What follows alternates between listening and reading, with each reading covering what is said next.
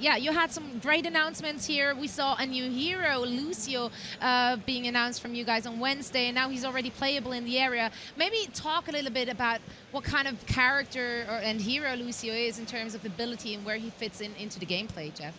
Well, gameplay-wise, he's fantastic for us because we have a lot of support characters already. We've got Mercy and Zenyatta, but now we have a really highly mobile support character in.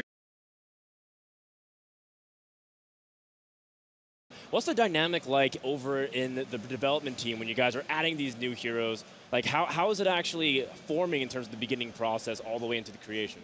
Yeah, so it really depends on the hero. Sometimes heroes start from a cool gameplay mechanic. Like, for example, Tracer, we knew that we wanted a hero that could blink 3 times across the map and then rewind back in time, and also had a pulse bomb. And that kit just really fit a hero that we wanted to build.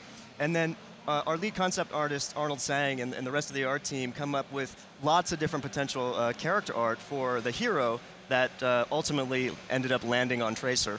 Some heroes start from the design side, like Tracer. Some heroes actually start from a really inspiring piece of concept art, like Zenyatta, for example. We just said, wow, that Omnic is so cool. We have to come up with a kit for him. He's definitely one of the most unique characters you have in the game. And of course, Michael, as a senior game designer, you're driving a lot of the creative part of it as well. So what gives you the inspiration to create such characters like Lúcio, and how does he fit in the entire cast, considering the backgrounds of each character?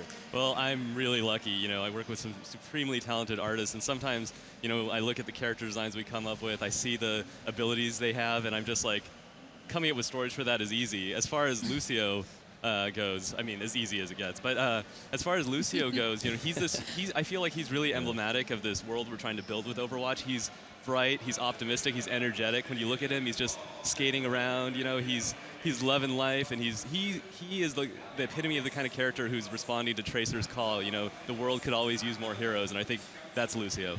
I really love the job you've been doing with the backstories in general of those heroes. It's just so nice how it all comes together, and also how you announced it. For the people who haven't seen it, head over to the Overwatch website and check it out, because when Lúcio has been announced, it hasn't been announced as like, hey, here is our new hero. It was just like, hey, here is this DJ dude, and he's, you know, he's coming from there and there, and he's doing this and this, and check out his soundtrack. It's really great. Like, he's doing some music, and he's touring the world. So everyone instantly started guessing, like, oh my God, is that like a Bard class announced? Like, what's going on? That's so interesting. So yeah, that was just really amazing to like follow that process. Now, a new hero is not the only thing you've been announcing here. We also saw 2 new maps already playable at the show floor. So let's maybe talk a little bit about Volskaya as well as Numbani. Maybe you want to start with that one, Jeff. Yeah, sure thing.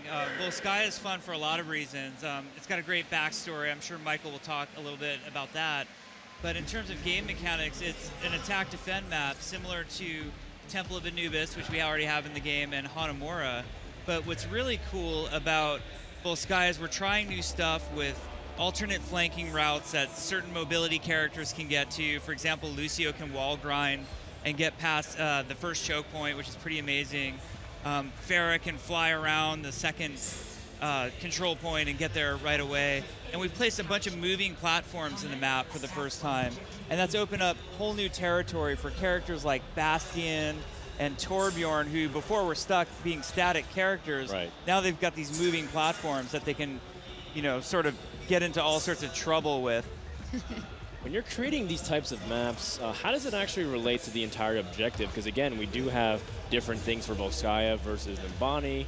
So Matthew, what's the process of how you guys determine, like, what were we going to make the primary objective for this game? How are we going to have the team dynamic turns into fighting as well as fighting for the ultimate goal? Yeah, sure. So I think if you look at something like Numbani, one of the inspirations that we had for Numbani, which is the second map we brought, Numbani is a hybrid attack defend, so you capture a control point and then you escort a payload through the streets of Numbani to the Numbani Heritage Museum. The really cool thing is we decided that we got a really lot of positive feedback from the Overwatch opening cinematic that we announced at BlizzCon last year, and kind of the key piece of that cinematic was an item called Doomfist Gauntlet. And we said, wow, it'd be really cool if we did something with Doomfist Gauntlet in the game. And so the payload objective in Numbani is actually to escort Doomfist Gauntlet back to its rightful resting place inside of the Numbani Heritage Museum. Yeah, maybe Mike, you want to share some more light on the backstories of those maps? Yeah, sure. It's actually really interesting. I've seen some speculation already about Doomfist and his gauntlet. But I'm going to go on a little digression here, actually. Our universe is sort of defined by this event called the Omnic Crisis, where, robot populations around the world had this huge global conflict with humanity. And in the maps that we've shown already, you see a lot of this conflict playing out. There are still wounds from that time. In King's Row, the Omnics and humans don't quite get along. But one of the things we're really excited about in Nimbani is to show the place where they do get along. Humans and robots here live in peace. They're united as one people. They have equal rights. And because of that, they've been able to build this amazing first world city. And I just think it's this awesome, vision of future Africa. Yeah, it's awesome to see that you guys are continuing to build this world out too. I saw the initial map pool. My favorite was King's Row, and now you guys have Nimbani and Volskaya included in. And it's just cool to see that all of a sudden there's all kinds of opportunity situations that you're going to have to play Overwatch, but again, respecting the world.